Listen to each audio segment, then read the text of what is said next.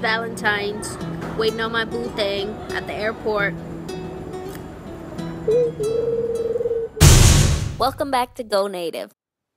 So, as you might know, the majority of my relationship is spent across the country. And while some of my friends are going through the same love journey, some think us LDR folks are just plain cray. And I get it. I mean, 2 years ago, I never thought I'd be in one myself, but here we are, talking about the good, the bad, and the ugly of long-distance relationships. Yeah, about 2 years ago, I think it went on for like 4 months, 5 months, and it failed. I got exhausted after a while. Like, the idea of a relationship, you're supposed to see them, like, and be with them. It worked for a good while, and then you could just tell, like, we wanted to be there together. We didn't want to be on Skype all the time. It's just like the feeling that you could be together and you aren't. There's nothing like being able to hug the person you love. It's gonna sound stupid, but being here has kind of made this relationship better in a weird way. I want her back home. I want my daughter back home. I don't want to miss out on more things than I already have. I mean, you feel distant when you don't know what to say to each other. All that type of stuff just made it really hard to stay intimate. You miss like rides in the car, or you miss small things that you take for granted. Stay away! Distance was rough. I am in Colorado Springs right now, my first duty station, and my wife is in San Antonio, Texas. Okay. I'm Alex. I live in Chicago. My husband's name is Ben, and he is stationed in Bridgeport, California. Hi, my name is Amelia Mascarum, and I am in Chicago. My boyfriend is in Miami, Florida. Hi, I'm Lucy. I'm from England. I am studying in Chicago for a semester. My boyfriend is all the way back in England. I remember it was a very bad day. It wasn't that emotional, really.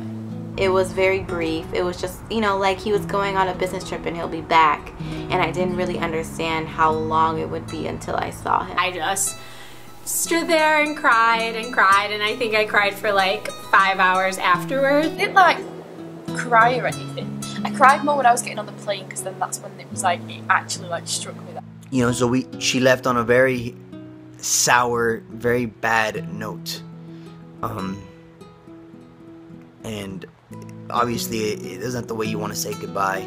Hardest was after getting married and having to fly back from Reno to Chicago, and I sat in the hotel room and I cried for probably 4 hours. Like, it was probably like a longer hug than normal. I don't know if it was like getting married and then it's just like you have to be apart again, but it was just so sad. The saying goodbye part always sucks. But does it get easier to live without him? Yeah, it does. It doesn't get any easier, like, ever, but you definitely like learn different ways to cope with it, and eventually you get back to like normal life. It definitely conjures up a lot of trust issues. Brings upon a lot of stresses with trust and with what you're doing, what you're really doing, who you're really with, and petty bullshit sometimes. But I mean, that's what comes with it. So with the time distance and stuff, it's like a lot harder, so you just have to be a bit more patient and understanding. It just takes a lot out of you, especially like the time difference, so I feel myself like compromising sleep, or I just want to make sure that every moment that I have the chance to talk to him, I do.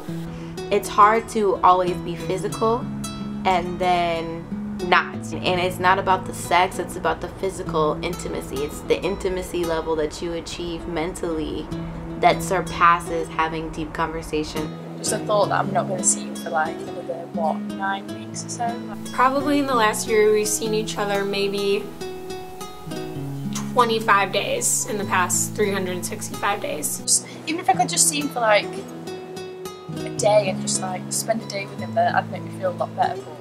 But I don't expect him to get like a £1,000 flight over here, like, just to see me. Even not love it, but I know you can't afford it.